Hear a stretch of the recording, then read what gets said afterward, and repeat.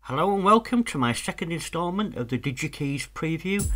If you haven't seen my first instalment, which goes over the basics, I suggest you go and have a look at that video first. In this video we want to cover AUM and all the routing possibilities to connect up to third-party AUV3 synth plugins.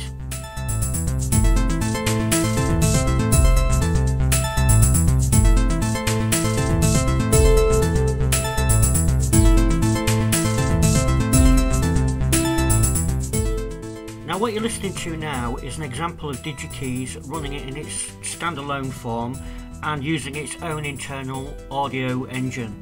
And that audio engine is based on the Chameleon sampler engine.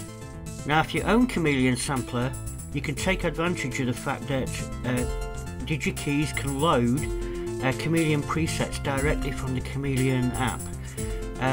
If you notice on the browser here, we've got a Chameleon button, and that gives direct access to the Chameleon presets, so it's a way of expanding the library.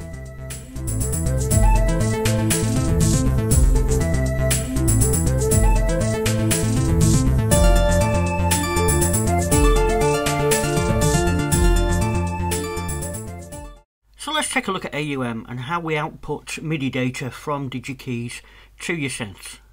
As you can see here, I'm starting in AUM with a brand new project, and I'm going to create an audio channel and add DigiKeys as an instrument on the audio channel. Now the easiest way to see MIDI mapping in action is to open the Digisticks interface and load one of the default loops that comes with Digisticks. Now it relies on all internal samples ordinarily, and what we're going to do is replace one of the bass sounds with an external instrument. So we'll start by previewing the loop and then soloing out the bass track, and then we'll go and do a substitution. So track 2 is currently mapped internally to a virus punch bass, and we're going to remove this local sound source and enable MIDI on this channel, and then load a instrument into AUM and map from DigiKeys to that instrument. So the first thing is to find a suitable instrument, and in this case we're going to load Audio Damage's Continua plugin. Now the first thing we're going to want to do is to go back into DigiKeys and open up the FX out dialog and disable the local sound source and enable MIDI out. Just to make it easy, I've soloed track 2 so that we don't get any other instruments playing while we map a decent instrument in from Continua. Now if we return back to AUM and press the hamburger menu on Continua, we should be able to disable all the MIDI channels apart from 2, which is the one we want to hear, and then just tap to enable MIDI input from DigiKeys. And hopefully that's all we need to do.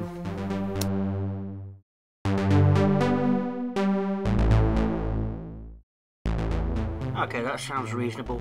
So let's try and map a second instrument. Maybe we've got a pad sound on track 4.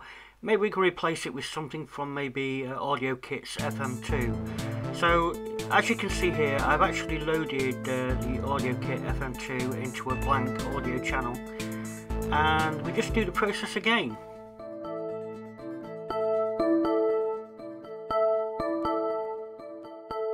So this is the internal audio preset we're going to replace, so it's just a question again of turning off the local sound source and turning on MIDI, and then going back to the little hamburger menu on FM2, ensuring track 4 is enabled for MIDI in, and then select DigiKeys.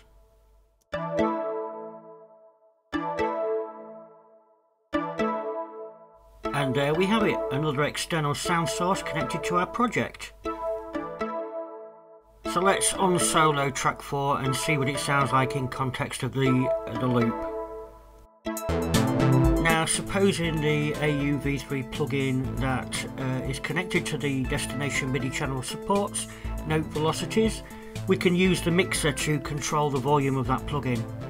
But not all of them do, beware. Now finally I want to take a look at using DigiKeys as a multi-timbral instrument. So instead of it generating the MIDI, it's a sound source for the MIDI. And AUM with its flexible routings will allow us to do that. Now in this instance you can see I've loaded two channels with Alternate, and Alternate is just a random pattern generator, so it creates random MIDI notes, and we're going to send those patterns to DigiKeys and assign them to two of the internal sounds. Now set up the two instances of Alternate to transmit on channels 3 and 7. So we need to go into the respective FX out dialogues in DigiKeys and ensure MIDI in is enabled, which allows the mixer to actually control the input levels from the two versions of Alternate. Now all we need to do is click on the hamburger menu of DigiKeys and enable the two versions of Alternate as MIDI inputs.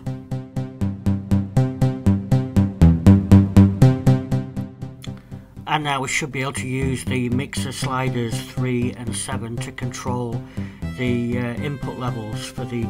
Don't forget, this is not actually an audio mixer, it actually controls and scales note velocities. I guess that's just about it for this video. If you didn't see the first part, the first installment, I suggest you go and have a look at that. But until next time, thanks for watching.